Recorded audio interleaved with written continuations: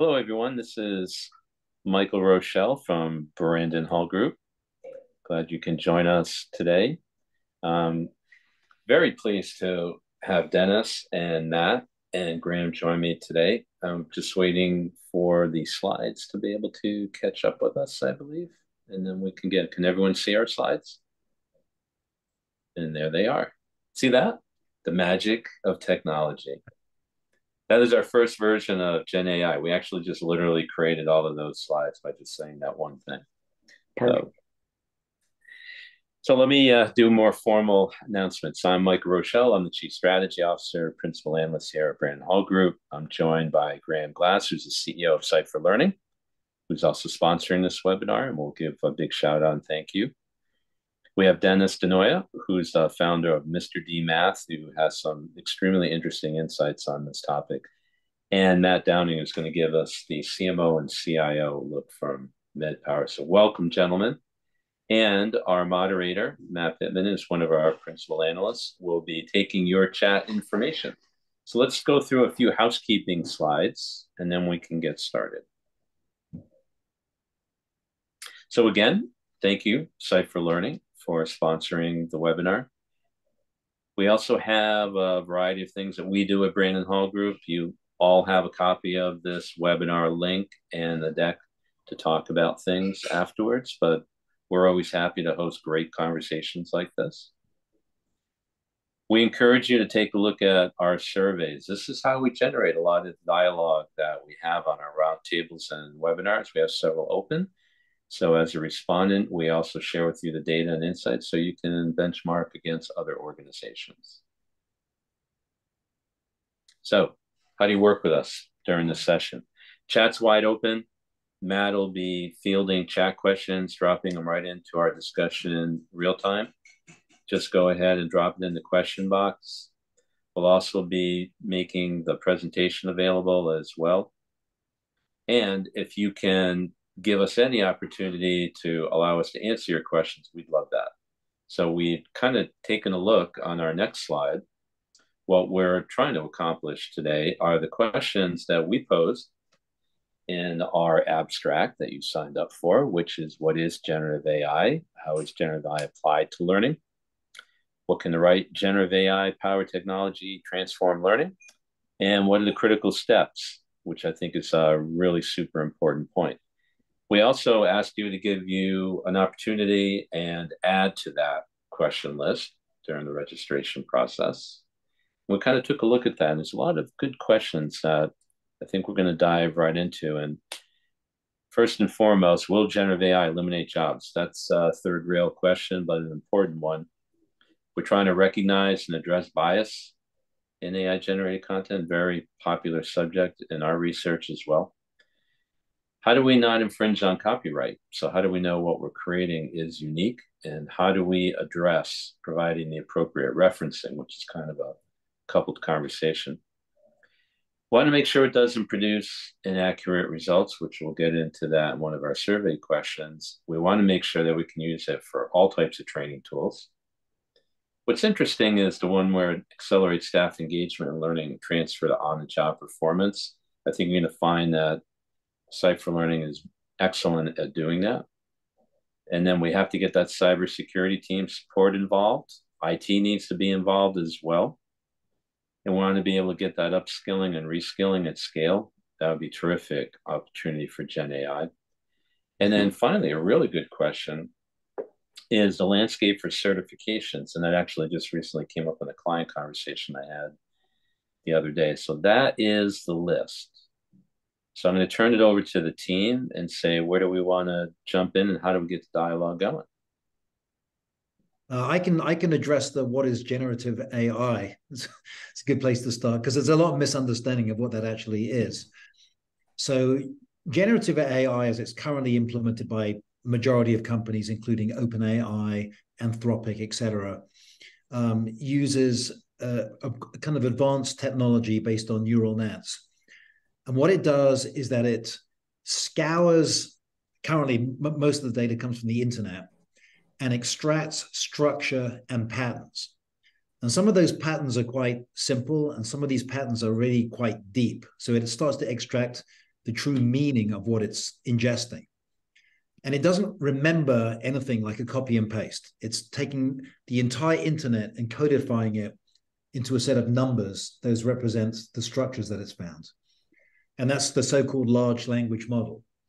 And then they build an interface over that, which is what most people have used, the ChatGPT, for example, where you can ask it a question and it extracts the meaning of your question and responds with something suitable. And the one last thing I'd like to mention is not only can it ask a question, but it can do stuff as well. So, for example, my first experience with ChatGPT, and Mr. Math will enjoy this. I said, what's 2 + 2? That was literally my first interaction.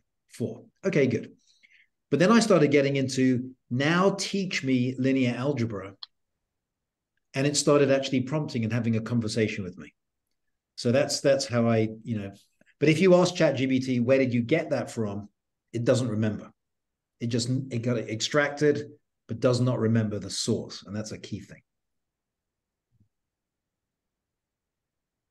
Yeah, as you look at that, one thing that I found with when you're using something like ChatGPT is you have to be willing to verify information, and it's still working on math equations, and that's really funny because there are math equations. We'll ask it to create something, and we go in and verify the information that we're looking at. But what it does is it creates the context for what we're looking at. So oftentimes it's like it's creating the background of what we're trying to create, what we're looking at, and we do have to go back in and check some of the calculations. So, but again, it's learning, and we're all learning, right? And it's interesting to watch the system itself learning as it starts to get better. So, we are going in and looking at things and having to go in and verify. But what it does is it gives us such a head start on what we're creating and what we're doing. And like Graham just said, it's like, you can ask it, you can start a conversation literally, because there's things you haven't thought of that the AI is going to ask you that takes you deeper into what you're trying to get to. Yeah, I think that's a great point. It's not really a hunt and find kind of apparatus. By my experience, it's those conversations that have provided the most valuable results, no doubt. So let's get to the heart of what brought us all together. So Gen AI is a wonderment, definitely. I mean, where it's just permeated our complete lives in every aspect. But how do we make it be that friend and not foe? I'm sure I speak for many learning and development professionals, like even the top question, is it a job elimination? Is it a tool for me? Does it augment? How do I apply it to learning? All these great questions around how do I make sure I use it properly and not step on anybody's toes, not infringe any copyright? How do we as a group get our audience to say that this is a friendly, fast moving, groundbreaking, shake you to your shoes, but it's a friendly approach to doing things? Yeah, I like Google's description. If you go to Bard and you start to make your prompts, the first thing they have there is your creative and helpful collaborator, here to supercharge your imagination, boost your productivity, and bring your ideas to life. And I thought that was like a great way to introduce the possibilities of what you can do with generative AI, and really encourages you to explore and have some fun with it. Yeah, I mean, I use ChatGPT every single day now.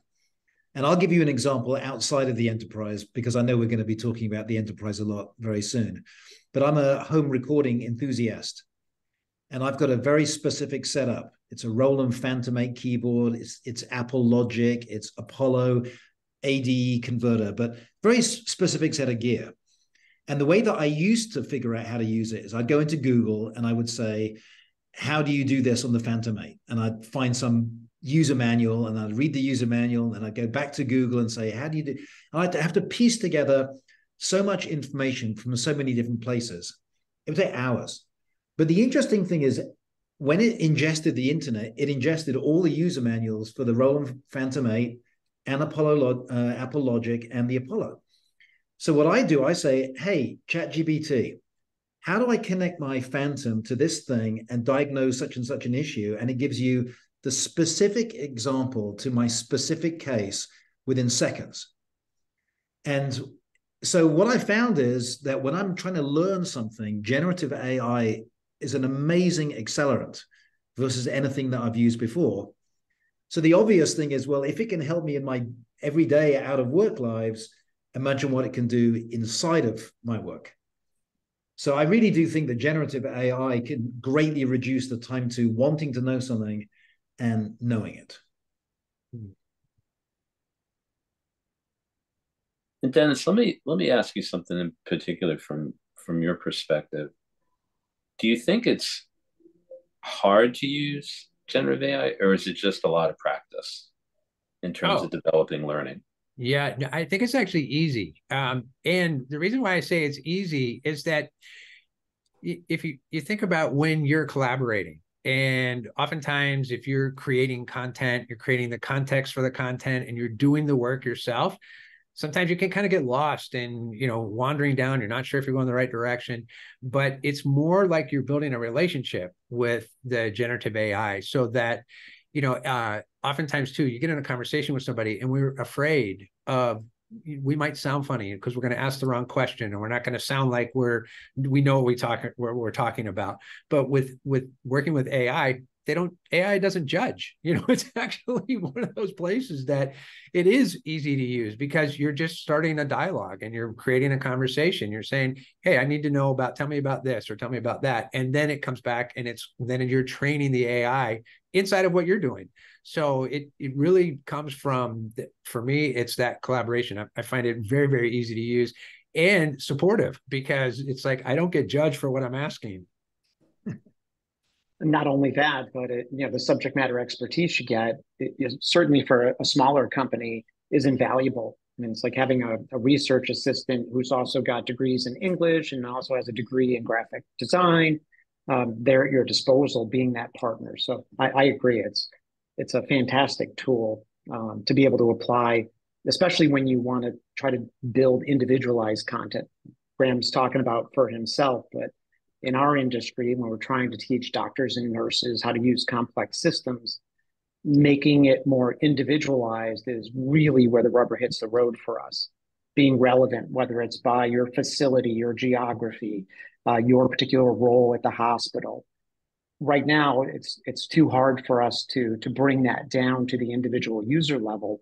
But as we explore with the opportunities that generative AI produces for us, we can start to build these customized courses and content like never before. It's really it's almost too hard to imagine what the possibilities are and trying to break it off into meaningful, realistic chunks so that we can have those successes and start to convince everyone else in the team how it can be used. Yeah, and I echo what you guys are saying about how personalized it is. And you can imagine in the near future where if somebody wants to learn something and they're not getting a personalized experience, it will seem very old-fashioned. It's like, don't keep on just giving me the same canned stuff. I want it for me. And I learn way more stuff nowadays through ChatGPT than I do through Google, for example. Now, let's talk about so Matt, that. you mentioned something about Gen AI having graphic design capabilities. We had a question come in about that, just asking how that works. Can you talk a little bit more about your experience with that? Sure. We're B2B providers, so a lot of the design work we do, might be creating illustrations and bringing data to life. So I think there's a lot of good information about how to leverage generative AI to produce charts and graphs. We're trying to take it a step further and produce visuals to complement our learning. So as we go into different learning modules that hit on specific, in our case, departments at a hospital, creating graphics and imagery that pertain to that, just help pull them through the story. And we always talk about like chapters in a book. And it's always nice to really see what that path looks like ahead of you. So we try to complement not just the words, but with images so that when they're looking at all of the different modules or sections in a course, it's telling a story that complements the content that's in the story. So we're using a couple of different, we're still experimenting with the best way to get it. But whether it's DALL-E or some of the other programs, we've trying to figure out what's going to create a thematic visual approach for our brands. And that's one place that, I'm looking for some feedback and information, like how do you keep that voice more consistent? And that's one place we're experimenting visually. Yeah, we're using Stability AI as our primary AI for generating imagery for courses, because we have the CYPHER Copilot, which obviously we invest a lot of time right now into building advanced courses from scratch using AI. And the course sections, they all, anyone can customize the imagery. And in the past, people would typically go into the net and find photographs. You're never quite sure, do you have copyright to them, or do you need to use stock photos, or what do you do? And so one of the things that we added, which I think was a great option, is when you build a course, it just says generate synthetic imagery. And if you check that box, then all of those tiles now are generated through prompts to Stability AI. So that's an example of how we're using it in our automated course development tool. But there's tons of other ways that you can generate images. And Graham, when you're doing that and you're making a call for images through Stability at one time, is it building those as a series that might be connected, or are those each individual calls? So the way it works is that our Copilot uses multiple AIs. It's not just one, and they all have their own specialties. So as it's organizing the course and coming up with the course flow, each module is chained together in terms of a natural flow from an educational perspective. And as it's generating them, you can ask one AI to say, hey, what prompt would you pass on to another AI to build an image for this module about X? And so one AI says, well, I would use this. And then you take that and you feed it into the next AI, which then generates the image and puts them in. And then if the human likes it, great. If the human doesn't like it, they can click a button and replace it with something else. Yeah, and I've been using the Copilot through CYPHER Learning, and it's a tool, and that's the best way to say what it works for us. But I've been in education for 35 years, and a curriculum developer, and one of the biggest things as a content provider, and one of the things that we always come up with against is when you're writing quiz questions, and when you're creating assessments, is making the distractors in a standardized format of assessments. It's a lot of work. It's a lot of thought. It's a lot of, every word you have to you really are paying attention to each word on the page and what it looks like. And using a program like Copilot, like we're using right now, we're able to create all of that. And then what we're able to do is go back and review it, as opposed to be at the source of creating it. We're not. We're actually reviewing it, looking at it, seeing what we like, what we don't like. As Graham just said, it's like, the human side is, if we like it, we're going to use it. If we don't, we can modify it. And it has been, it's a game changer, really, because it's taking a lot of the, for me, it's taking a lot of the day-to-day kind of like wearing my brain cells down, right? Kind of like getting tired of the thinking, right? Yeah. Where I can look at it from at the top view, where I'm looking in, and now I can provide the leadership, as opposed to being the one that's kind of like doing, creating all the work in the background. Yeah, it's really great. And it's like we use Copilot to then version courses. So you using that content as a seed and then iterating off that. So it's been super helpful that way. Right. Yeah, we're taking our own content we already have, and it's like, what can AI provide that we didn't think of?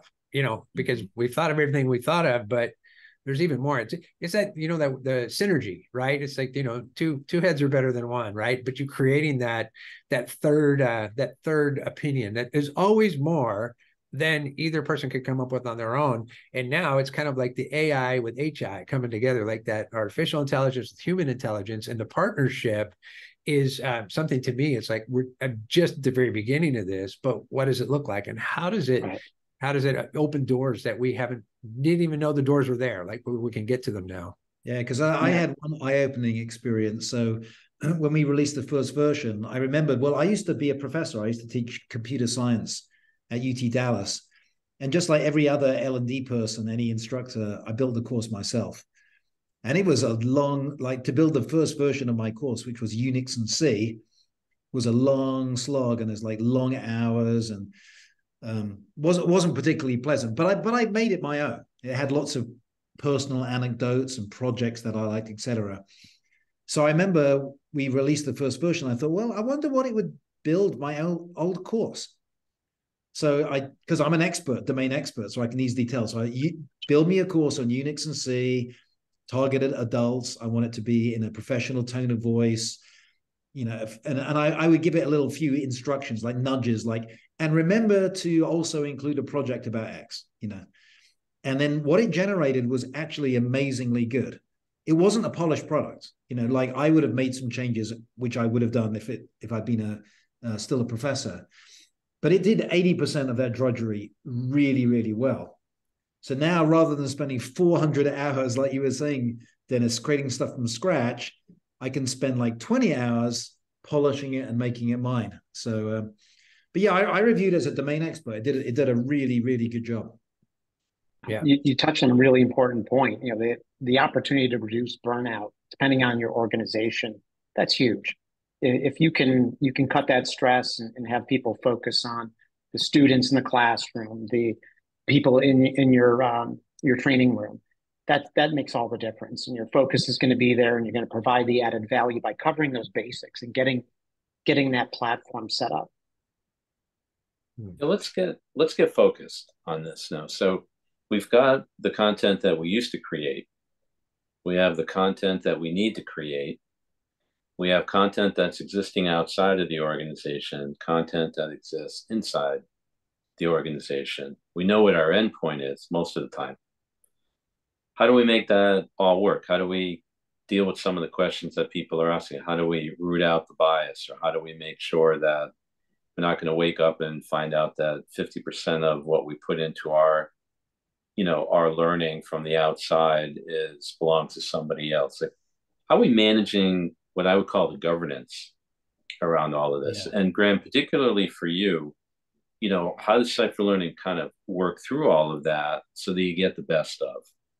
Yeah, so I'll address some of them, and the other panelists can address some of the other ones. But I know that we've evolved quite quickly in our use of AI, and the Copilot 1 uses the public domain knowledge, everything up until 2022.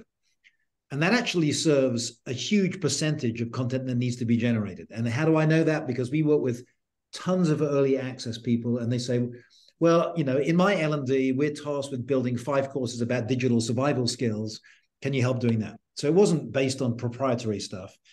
And even if there was a proprietary angle, you would generate 80% of it, and then you would go in and edit and add your own cultural references and your own special stuff. So using the knowledge of the entire internet can get you a long way.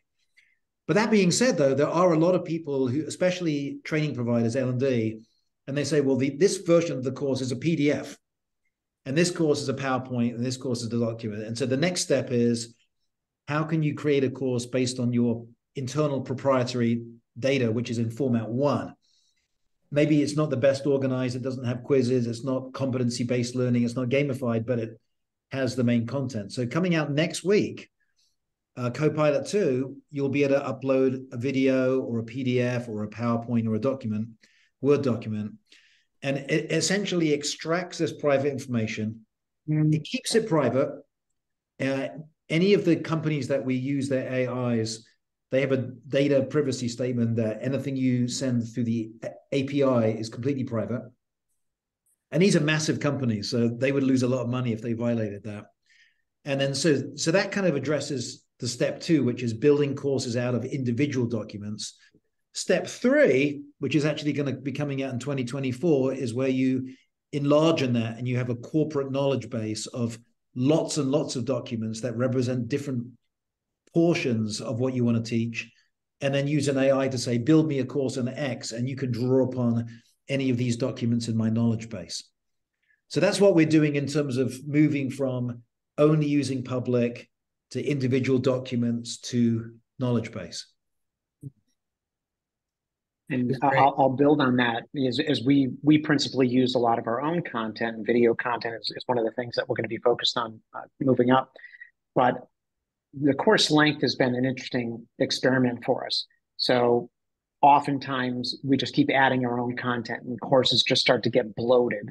And where it's really interesting is challenging AI to bring that down to something more manageable, get it to a more micro learning format, get me to a point where I can better engage people who aren't going to be able to spend that amount of time on a course. That's really been hugely valuable for us, and having more efficient use of your words and your images, etc.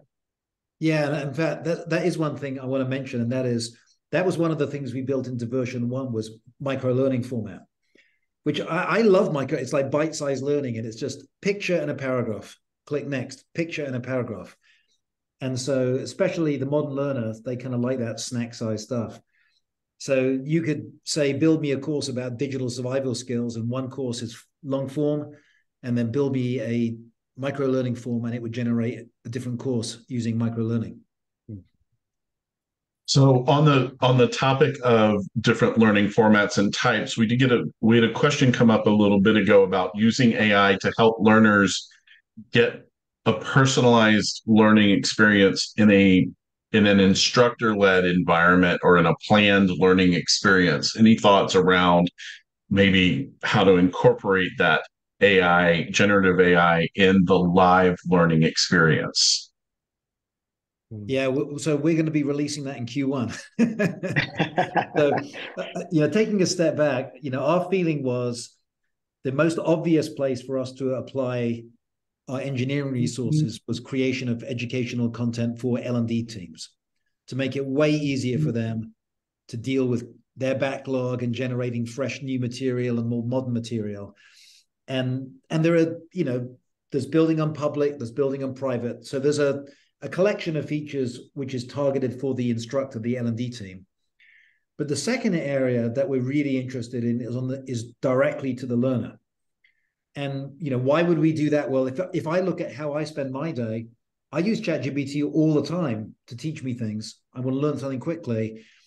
I don't need to bother an L&D person and say, can you create me a multi-hour course? I just want the answer right now, or a little tutorial, or chat with an AI expert.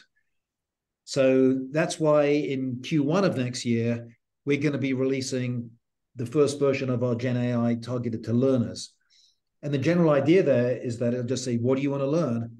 And it can be based on a problem you're having in an instructor-led course, or it can be nothing to do with the instructor. You just sit down at your laptop and you go, hey, how do I build a digital icon in the pharmaceutical industry? And it would just give you instructions on how to do that.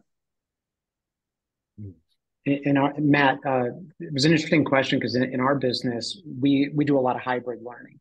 So we'll do a lot of online learning for the basics, the foundational pieces, how to use an electronic health record system.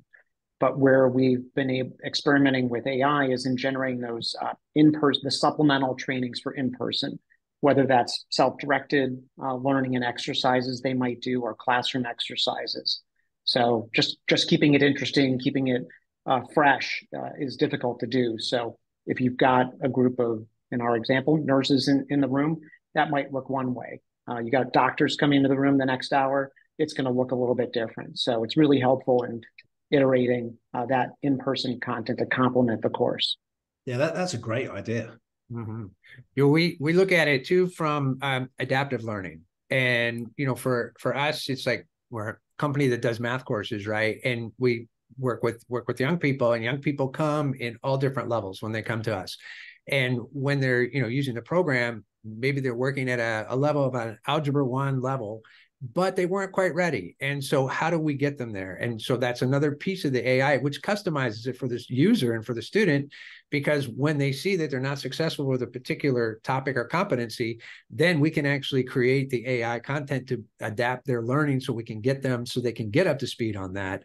And that right now is immensely, for us, is immensely huge, because we haven't had the manpower to go in and create all that on our own, but we can use AI to generate the content so that when a student does get to a place where they need additional support, it automatically takes them there. And that is, for us, that again is it's a game changer. Let's talk about that for a second from a game changer standpoint. Is who's willing to put on the table how much time you're actually saving? Years. You know, Okay. for us, what I can tell you, like for us to create a, to create a course, it takes us about 12 months to create a course from start to finish, from the time that we're writing the curriculum, writing the quizzes, testing it, editing, and the editing is huge. It's a funny thing about when you go back to edit, especially math equations, and you're in there and you missed the slightest thing. There was an X, but you put a Y. There was an exponent, you put a 3, and there was a 2. There's so much of the editing that goes back in that's over the course of a year. But we're writing quiz questions, we're writing the test questions, we're writing the content, the practice problems, the solutions to the practice problems, we're creating the videos and the editing of the videos. It is an immense project. And when I say game changer in the course of a year, it's like we can create the content, and then what we're doing is refining it, where we're bringing the content to match our brand. So then we're personalizing it to what it looks like, what our customers are used to seeing from us. Because they love our programs, they just want more, and now we can deliver more. Yeah, and I don't know if it's so much the time savings as it's more efficient use of the time you do have. I don't know about everybody else, but I never have enough time, and I'm like the fishbowl. I'll just grow to the size of whatever I can, and I think this is where you can squeeze so much more out of the time you've got, having this tool set available to you. Yeah, Let's I'll talk tell about you another. the HI piece. And Graham, I think you can weigh in on this as well. As for people out there, they're starting to kind of zoom in on, okay, I'm feeling better about generative AI and learning. Got some experts here that really are saying, okay, I can use this. But do you still have to have that? And I think it tails off of what you just said. Does it still tail off of the idea that you've got to get your subject matter experts back involved at the end?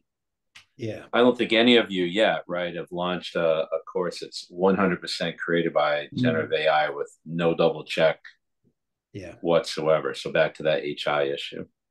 Yeah, so I'll answer that question, but I'm also going to piggyback on something that I was going to say to the previous panelists. So, I'm an educator and I've created tons of courses. I've taught thousands of people. And one of the things that everyone who's an educator who builds courses know is that there's more than one way to build the same course.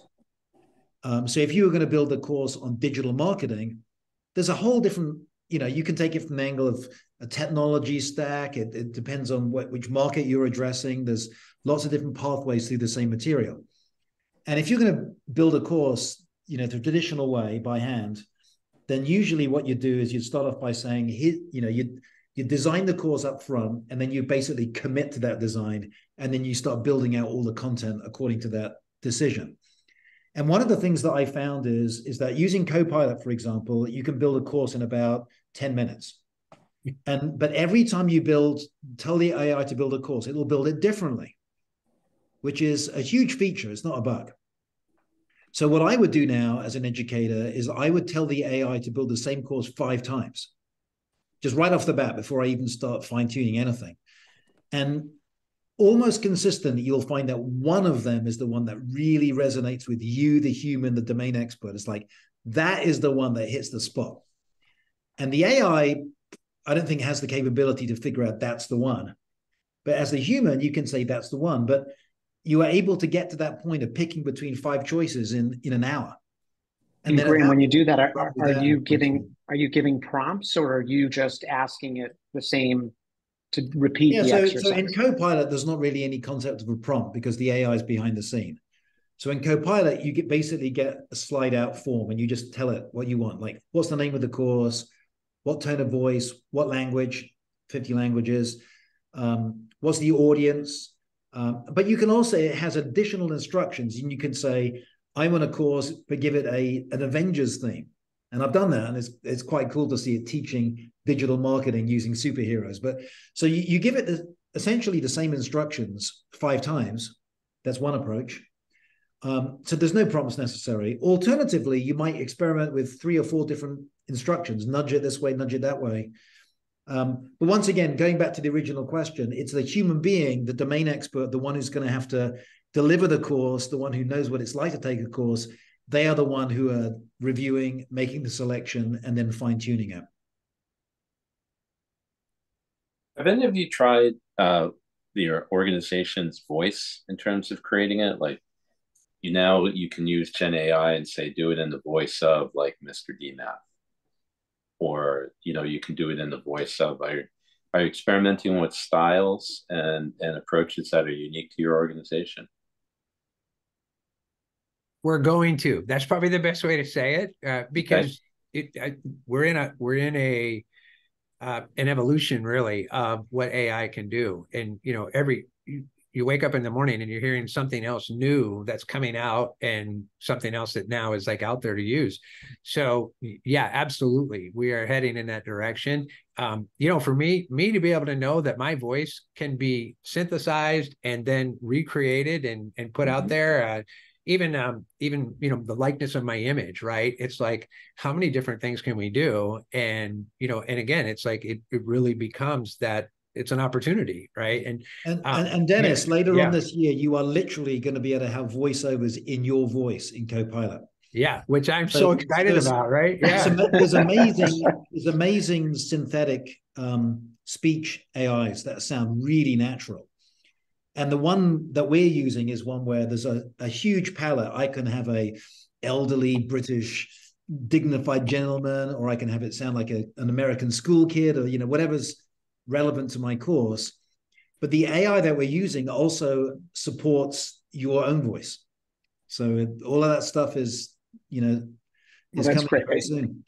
For some of our longer form courses, we have experimented with different voices to really hold the learner's interest. And I'm excited about that kind of idea, where you can mix it up and have some different voices coming in to keep people interested. And Michael, to answer your question, we've experimented not so much with the personality side of it as like subject matter expert angle, which in turn gives some personality.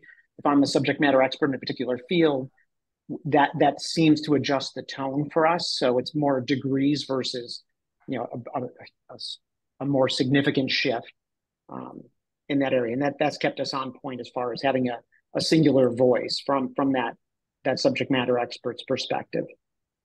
Last question for the group before we dive into the data is, it sounds like you've been through the cycle enough. Don't mean to put any of you on the spot, but are you getting more interesting, better feedback from the first round of Gen AI assisted learning than the learning that you did without? Are the learners picking up on the difference?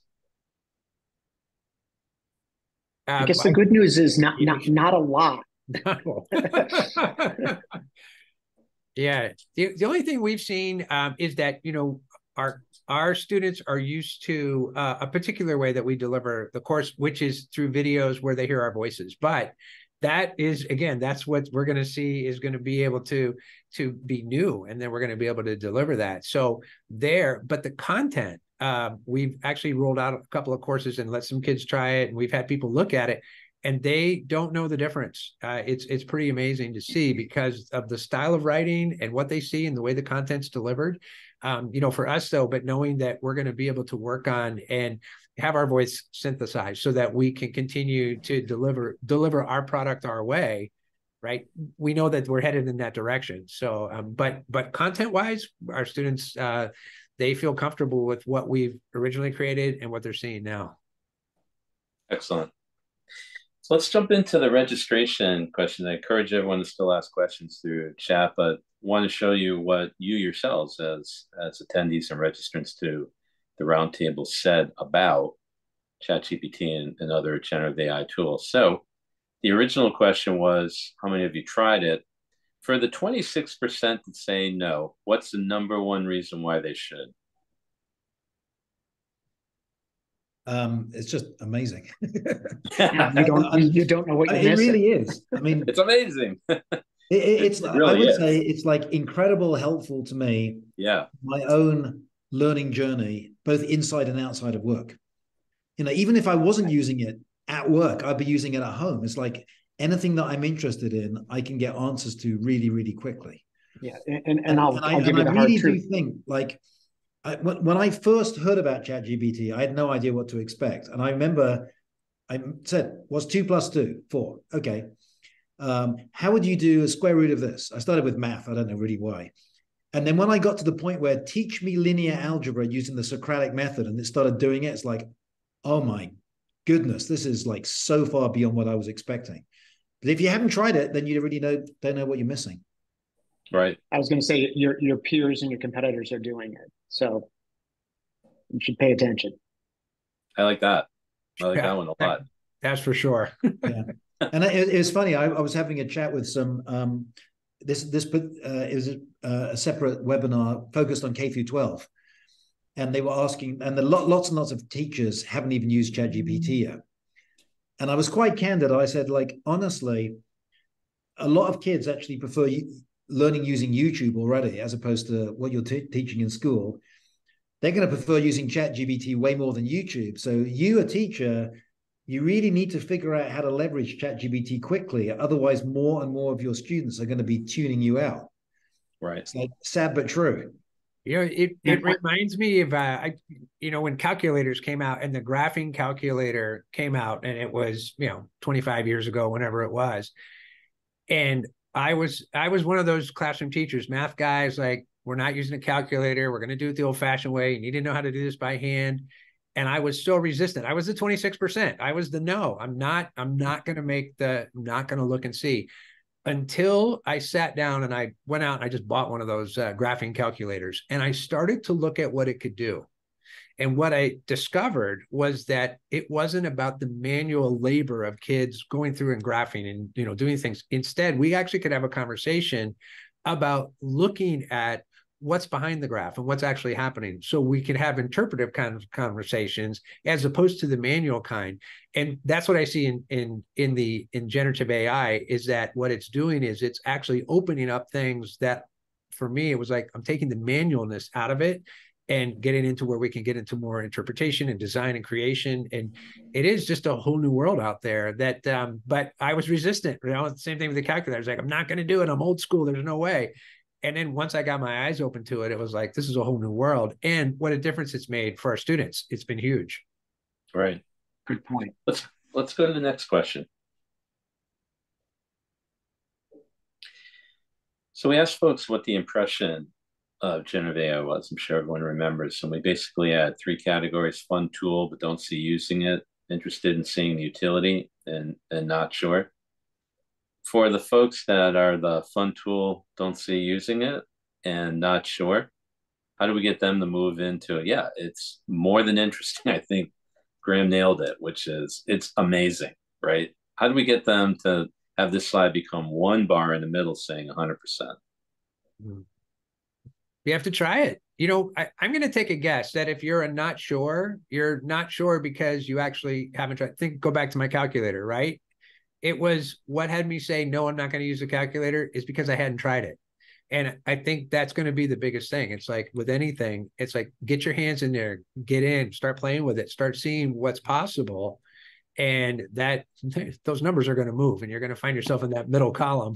Yeah, I think a lot of people, when they first heard about generative AI, a lot of people will classify it, well, it's really just a sophisticated lookup mechanism. It's just like a better search tool or something like that. Right. And they're not really interacting with this thing. And when you start having a conversation, it's like talking with a leading expert in any subject about anything. And this is just ChatGPT 4. I mean, so I've watched countless videos now with chief scientists from OpenAI and Anthropic and all the usual suspects.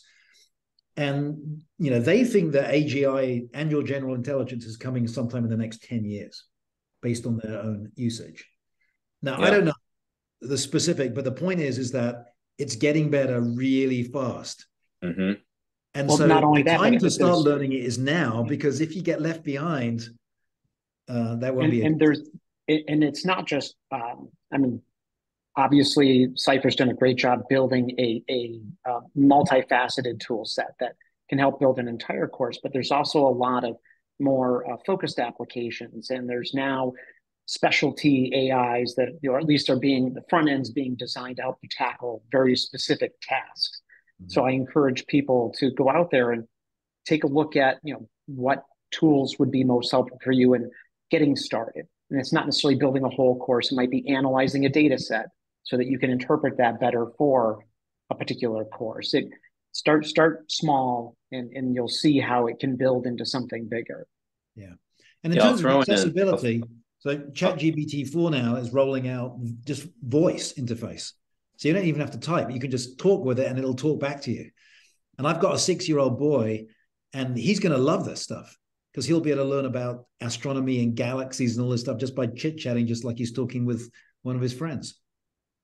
I'll throw out one that we see in working with organizations that are incorporating it, which hasn't been brought up, which is people are actually starting to figure out that there may be things that they don't know about the subject, that now they're learning about the subject. So this whole idea of subject matter expert without Gen AI, you could be producing content that isn't the most relevant and isn't the most in the know, and pulling from the world in on what the latest of what's going on. Many professionals are finding that it's improving the value of the content because it goes beyond what they know. How can you know everything at any given time and what the latest developments are? So let's hope that we can, the next time we do this, we'll see the 100% in the middle bar. Let's go to the next slide. I think we might have more questions coming in, Matt, do we? Yeah, we got a couple that have popped up. Sorry, back the slide up at the same time. One of the questions that came up is, can the panel recommend some tools to explore if folks are on the front end of this journey? Where do we start? What do we look at first? I mean, we've talked about ChatGPT. That's sort of the default, I guess. Well, what others biased. would you guys recommend? So I'm biased because I'm the founder of CYPHER Learning. But if you're in the business of building educational content, I think we're probably the best solution right now. So if you go to cypherlearning.com, you can actually see how we build courses in almost anything.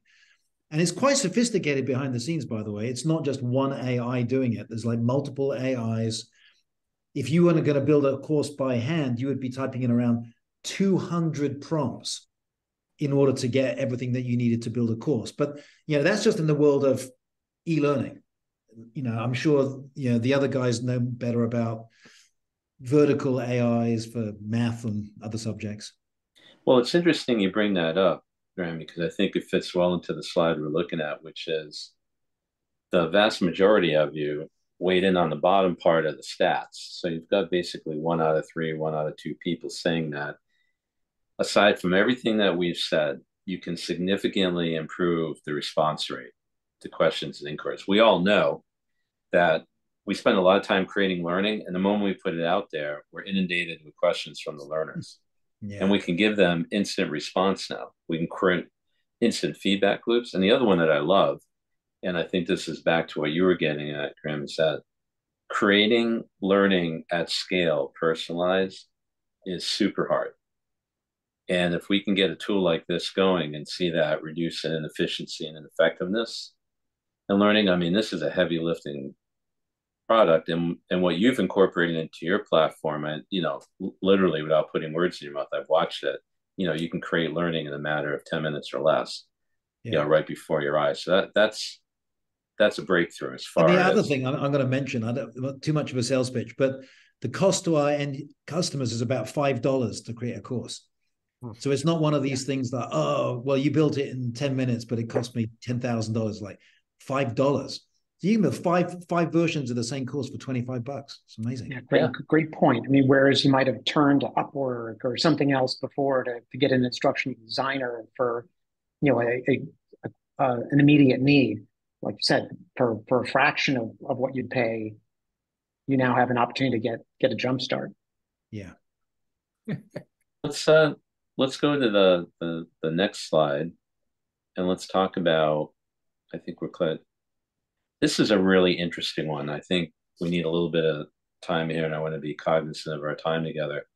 But we asked about challenges because everyone always wants to talk about the challenges. And it was really interesting. We were talking about this before we started the roundtable today, is about 1 out of 3 people are feeling towards, the right-hand side of the graph that they're challenged with, what can I actually create as reasonable expectations? Like, I don't want to overpromise Gen AI and learning to my organization. How do I stay on top of the tech advances? And we just saw the live question of, what's even the name of these things, and How do I learn more about CYPHER Learning? And then the source and the level of expertise. And I think the last one I'd like to start with first, which is to the three of you, and particularly the practitioners, and Matt and Dennis. Have you had to create a new level of skills and competencies within your learning team to use Gen AI effectively, or products like CYPHER Learning in particular, which, I went through a briefing with Graham and his team. It seems like anyone can jump in and start creating really great content, and there's no learning curve. Yeah, I would agree. I give CYPHER kudos for that. It takes very little effort to get started there. And like Graham said, iterating, creating different versions of something and comparing those and trying to find which one has the best match for your voice is really easy. So that's great. Outside of that, sure, it takes some practice. And I think what we said at the beginning about having conversation, asking different questions, really building on the prior knowledge, because everything that you ask a question about is just additional reference for the next question. And I find that that's really a great way to refine and explore new areas, is by just keeping the conversation going and asking about things that have come up in prior chats. Yeah, for us using Copilot, to train my staff on it, literally by the time I'm done showing them how I set up a course, they're fully trained. I mean, it's like the whole thing's about 10 minutes, right? One thing that I can also say about how Graham and his team have taken this on from CYPHER Learning, and is that it comes back to the AI HI conversation, because what happens is that we're using it, we're seeing what's working, and we're seeing things, and then CYPHER Learning is coming back and saying, what else would you like to see? And how else can you use this? And what kind of tools can you see? So they're looking from us as people that are using this for our customers, for our students, and for ourselves to create the content. What else do we need? And that's why we can keep to see how this thing continues. We know that it's going to be growing. We know that it's going to be, it's going to be evolutionizing itself, right? This whole evolution of what this is. But we're able to participate in the conversation of what's working for us, what do we like to see, what's not working, and from there it's like, and then how can we come back, and then how can we work together? And oftentimes too, it's even just a question of, if it just did this, and it comes back, it's like, well, it does do that, you just missed that button. It's like, oh, okay, well, let me turn that on. And so it is something that it takes the collaboration between the people that you're working with, but playing with it and seeing. But for us to be able to, the original question about being able to, how hard is it for our staff to learn this? Super easy. I mean, just, it's click of a button and creating it. Because I know one of the areas that I would love to see evolve is a more conversational approach to developing a course, especially through speech. So you might say, hey, give me a course, and it gives you the first one. You go, paragraph 3, can you just make it a little bit clearer? Or I don't think this page is really explaining X very well. Show me another version. Or let's just jazz up module 5 and then move it before module 2, So, right now we're focused on build the course or add a new module or whatever else. But I would love to see a more iterative, collaborative, conversational approach. Yeah, and I think the best of breed approach that you're taking really is, I'm amazed at how fast it's evolved. Been around software development for a long time, and this is breakneck speed that we're seeing here. Thanks. Yeah, and it gets smarter, I think, over time. Yeah, and Michael, I think from a more broad perspective, if you're sitting here listening to all of this and you're going, I've been waiting to dip my toe in the water.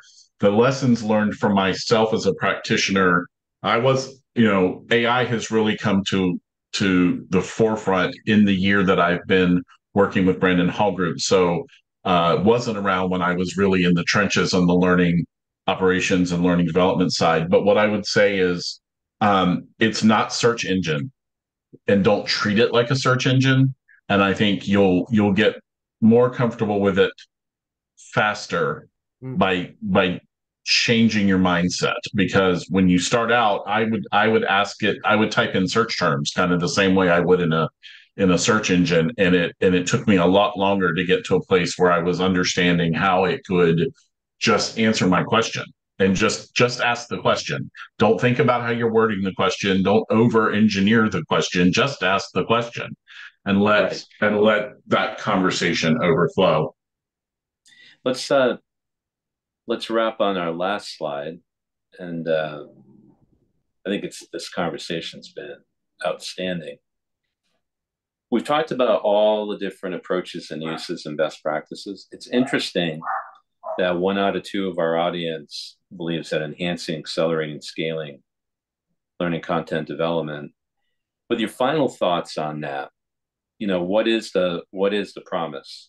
What is the promise that we can make as people that may be farther along than a good number of people in our audience? What's the promise that we can make if people get off this roundtable today and say, you know what, I'm that person on the fence, or I'm the person who never tried it, or I'm the one that had all these challenges? What do you want them to do first in this content development process to learn about generative AI? What would be the first step? Well, putting on my CYPHER Learning hat, I'd build a course using Copilot. And the Copilot, the current version, is focused on the upper right-hand side, accelerating and scaling creation of educational content. And if you look at, within a typical organization, some of that content is going to be built by the L&D team, who are usually overwhelmed. So this is actually a great assistance for them. And you've got people in line of business who maybe, hey, the L&D guys are overwhelmed. I'm just going to build a course on improving sales myself. So I think the upper right hand makes complete sense. That's kind of what you would expect. CYPHER Learning in Q1 are going to be delivering on the lower left quadrant. So I'm glad that when you add them together, it is 83%. That makes me happy, which is allowing learners to leverage generative AI to answer their questions and get expert advice in real time without necessarily having to involve L&D or any kind of traditional course development. Yeah, I think taking a course you already have, as illustrator, as you shared earlier, taking a course you produced before and reproducing it to see what you get, to see, which kind of pulls you down to that lower left corner. How can it be improved? What are the gaps? What makes it more current, more relevant for your audience? Yeah, I think the other thing is, because I'm going to move to that 30%, improving the learner experience. I'm always interested in, how do we take care of our customers? How do we take care of our students? And one of the things, if you're trying to figure out how to get started, find out from the people that you're serving, what do they want? What do they need? Because that will point you in a direction of where to go. The people using your programs, the people using your content, your courses, they're going to let you know what's important to them. And knowing what's important to them, if you can come back and deliver on what's important to them, but they're going to give you the direction of where to look and what to look for. CYPHER Learning is like the place to go, and if you're not there, then the baby steps on your way. But it's finding out from your own customer base what's important to them. Well, I want to end it here and say, I hope you've now become a friend of generative AI and learning, and we're no longer a foe. I can't thank enough Graham and Dennis and Matt for joining us today, and also Matt Pittman from our team, principal analyst, great insights and great work in answering and helping along with those questions. We know that this is the end of the beginning. Want to give a big thank you, shout out to our audience. Please check out CYPHER Learning. I think they're one of the organizations out there that are really trying to not just enhance the ability to do all this, but a true understanding of a comfortable and forthright way of doing it within your organization. But again, we could talk about this all day. I'm intrigued. I've learned a lot. I hope everyone in the audience has learned a lot. And we look forward to speaking with you soon. If you have any questions, you know where to find us at brandonhallgroup.com and CYPHER Learning. Thank you very much. And we look forward to chatting with you in the future. Good luck with your Gen AI experience. Okay. Bye, everyone. Bye.